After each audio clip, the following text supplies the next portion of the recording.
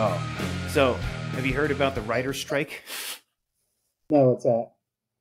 No? Okay, so the writers are striking. They're Breaking Bad? striking. Yes. Good. And I know why. Because, Because they're not getting paid enough money. no, well, yeah, I guess, but that they were always not getting paid enough money. Anyway, because Disney needs a legal way to fire all those woke writers. Oh, it's all Disney and the woke writers. Right. Disney needs to purge the wokeness out of their company because they're making for 5 years at least. So Disney told their writers to strike so that we can fire you, and they said fire you for striking, and then we're going to bring in new people that aren't woke. Smart. It is smart. It's just like it got to because, this. Like, why would they would just be like, okay, we'll get fired because you asked us to strike, and Disney says yes. Right. They needed like a way to because in either way it's going to be a class action lawsuit if like Disney fires all these woke people. Well, so why if they asked them to get fired, then it's okay if we say, "Can I fire you?" and they say yes. Then there's no lawsuit. Then there's no lawsuit. Also, if somebody's if somebody's on strike, that's not unheard of to fire them. No, so I'm just saying that it doesn't seem like that's why they went on strike.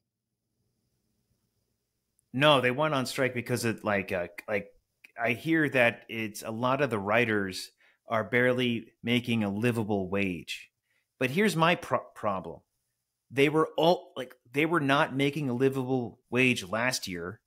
And in 2020, 2019, it's not like their salaries went down. They were always making the same crappy amount. Yeah, but you can't strike all the time. Eventually, it's going to come to a point where you have to strike. Right. Yeah, I guess. But right now, when Indiana Jones 5, after a $300 million investment, is going to woke, right? It is. I want to see how woke it is. I heard it was really bad. It was really woke, and they toned it down. But I'll tell you this. No, seriously, I will buy a ticket to go see Indiana Jones 5. I will buy a ticket. I'll say it. Because I just want to see how bad it is. I saw Kingdom of the Crystal Skull in theaters.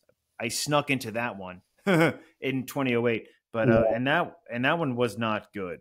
That was bad. But I want to see how bad it is. Also, Harrison Ford is, no, it was just they swapped out Nazis for Russians.